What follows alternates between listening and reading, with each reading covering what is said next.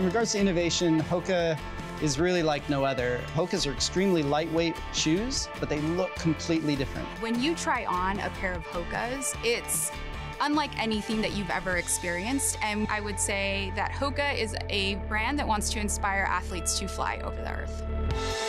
Traditionally, when we design footwear for the new season, we use Illustrator, we use Photoshop, we use a combination of hand sketching as well. We're producing a 3D product in the end, but we're starting using 2D tools, and so things get lost in translation. We had a person on our packaging team that had already embraced a very early version of Dimension, and we have an entire group of designers who have been using Adobe products. And what's amazing about Dimension is just how seamlessly it integrates into their workflow. So what 3D allows us to do is really start to describe shoes and apparel the way that they're intended to be described.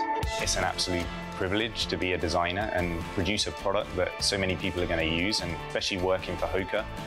The great thing about 3D and something like Dimension is that we could be working on a program like Illustrator or Photoshop, and we can be looking at results in 3D on the fly while we're working on the designs. It's exciting to bring my designs into Dimension because it allows me to show everybody, what the actual product will look like before it's actually built. I can take it to our team and they can give me feedback. Then I can implement that feedback into the original design. A lot of people can't wrap their heads around a 2D concept, but when it's brought into 3D, everybody else can finally understand what I'm trying to convey in my design. Another advantage of creating these assets in Dimension is how seamlessly that transitions into Project Aero. Being able to visualize these assets in augmented reality and being able to visualize what that presentation is going to look like up front is a powerful tool.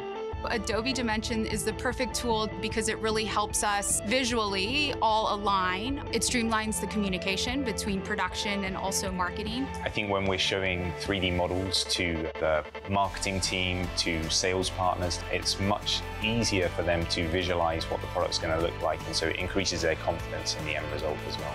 As you can imagine, materials play such an important role in the design process, and with the integration of substance directly into Adobe Dimension, we can actually scan those materials in, and we can apply those materials onto our Dimension models and really have them come to life.